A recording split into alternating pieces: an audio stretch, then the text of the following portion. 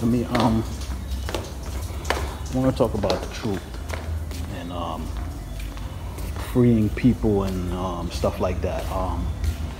I came to the conclusion, which I've been wrestling myself with this for a long time.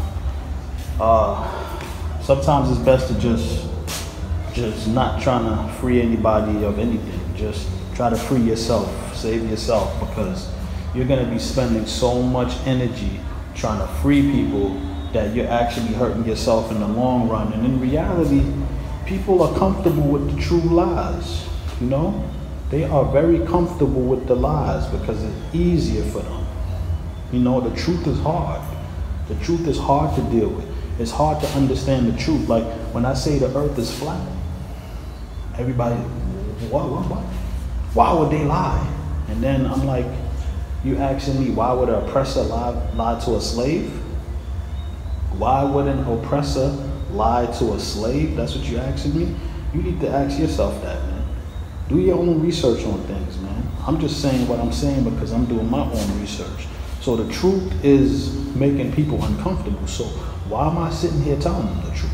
I need to tell myself, teach myself, and form my own circle of people that want the truth, and we move on and we build things, and we go from there and create people under us. Because in reality, it's just about the youth. I don't deal with adults. I'm not here to save no adult because you're a grown-ass man. If I have to keep telling you things like, hey brother, love yourself, man. Your hair is good. Your skin is good. I shouldn't have to tell a grown man that. You should already know that. You know, so I don't have time for that. I'm here for the youth. My movement is a youth movement only. I have no time for you old fools. You say you can't teach an old dog new tricks, right?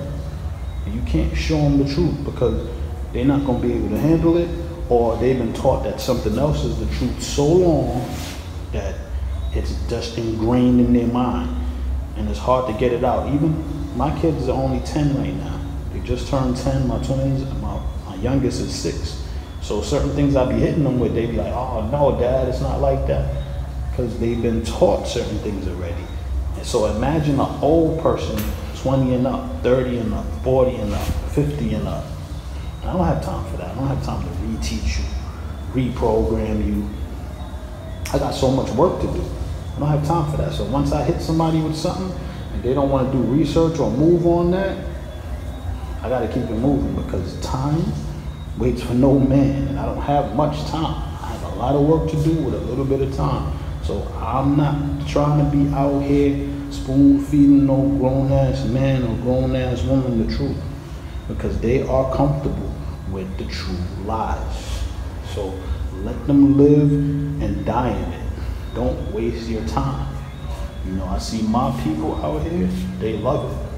They love the struggle. They love the oppression. They love the true lies. They love the oppressor. You know, they're out here celebrating him, supporting him, doing what they got to do for him. And I don't have time for that. So we got to move up, man. P.O.D. P.O.D. Lit life. Listen to the GOAT. We are here. When I drop something, I drop it quick. I don't want to keep your attention too long because I know your attention span is short because you're going to be jumping from social media to social media and stuff like that. So peace out, man. Stay with your true lies because I don't have time to spoon feed you and teach you. We're going to move. We're going to build. P.O.D.